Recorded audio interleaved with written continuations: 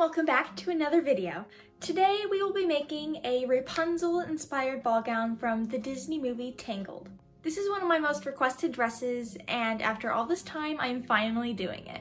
I will say that I am not making her screen accurate dress, but I am making a ball gown based off of that dress.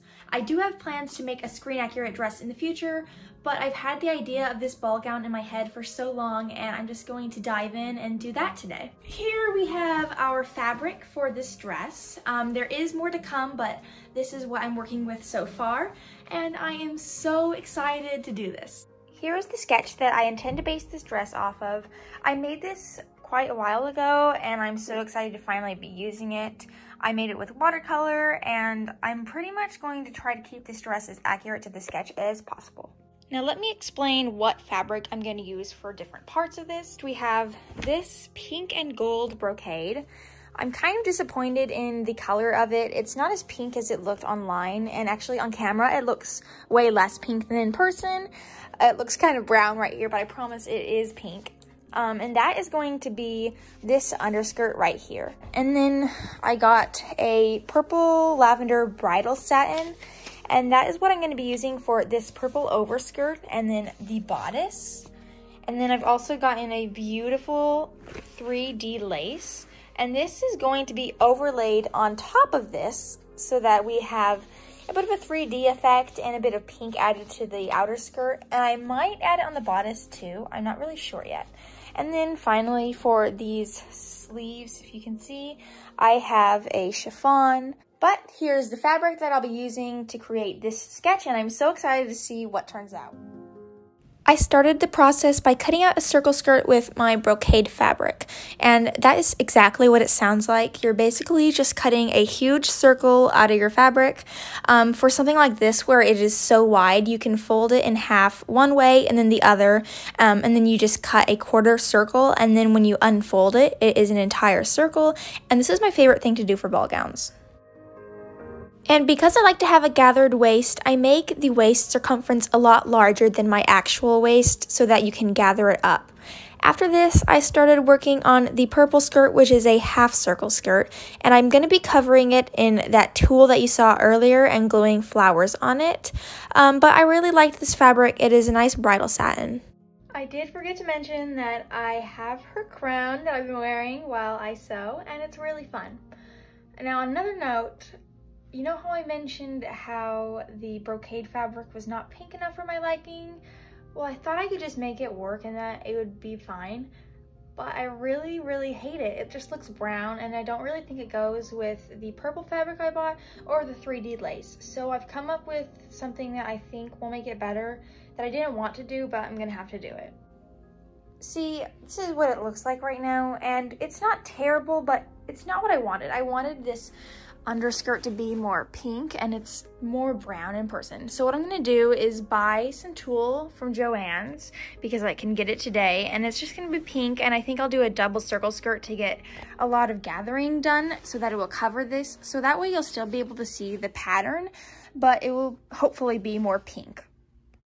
Now I'm working with this beautiful 3D lace that I got off of Etsy, and I believe I got 4 yards, and I'm just gonna be gathering it into the waist. So it is now day 2 of making this dress, and let me show you what I accomplished yesterday. This is what I got done. It's pretty much the top layered skirt. All that's left is to add a waistband and to sew down. Oh, actually I did sew down the edges. Yeah, all I have to do is add a waistband, and then this will be done. So next I'm going to sew together the circle skirt that I made out of the brocade fabric. And then also I have to sew that skirt that I bought the tulle to go over it because it's not the right color pink. So that's what I'm gonna do, and I'm gonna finish this up. But it's really coming along, and it's going faster than I thought it would. So I guess I'm just gonna cut out 4 half circle skirts, which will equal to 2 circle skirts, so that I'll have a lot of volume in it. There's my baby. And yeah, I hate cutting tulle, so this will be a struggle, but it must be done. Okay, so I got all of the tulle skirts cut and sewn together, and I gathered it at the waist. And then I have the brocade fabric gathered at the waist, so I'm just going to sew these two together. I think it's gonna work a lot better than what I was doing originally with just this fabric. And then I will add a waistband.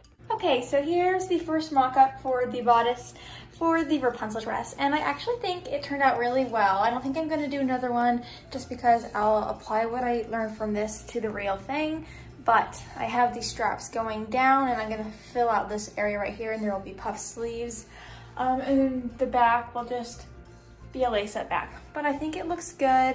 I like where it's hitting up here.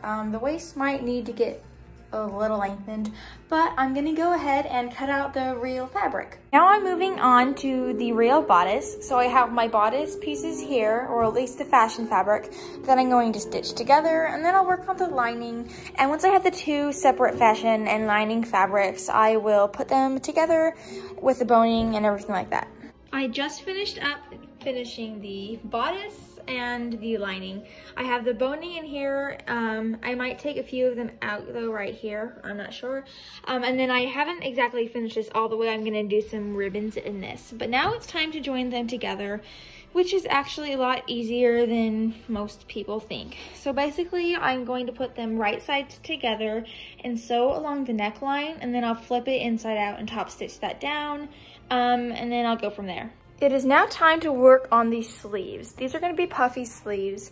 So what I have is the pattern with the blue satin, and I've put some flowers on it just because I thought it would be cute. And then I have these strips of fabric that I'm going to sew into tubes. And once they're sewn into tubes, there's going to be attached like so across it so that we have that kind of striped effect. But yeah, that's what I'm doing right now. The sleeves are now done, and it's time to add them to the bodice. So what I'm gonna do is sew them together down this line so that it's one whole sleeve, and then I'll go from there. There's no surprise that I forgot to finish filming the making of this dress, but here is the sleeve that I was talking to you about. I added elastic into the arm, and then I added these long flowy sleeves, which if you remember at the beginning of the video, I had bought pink chiffon for it, but I cut it out wrong, so I had to use this instead, which I think ended up being a happy accident because I like it even more than what it would have been. But that's attached to the inside of the sleeve, so they flow all the way to the floor. And then we have the flowers, and it's just this beautiful puffiness. Here's the finished bodice. I added lace to mimic the lace she has on hers, and then I have this ribbon that laces up. But this is it finished, so let's go into the reveal.